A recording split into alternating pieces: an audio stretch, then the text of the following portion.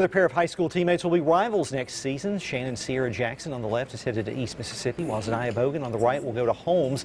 Jackson averaged 17 points before suffering a season-ending injury, while Bogan averaged nearly a double-double.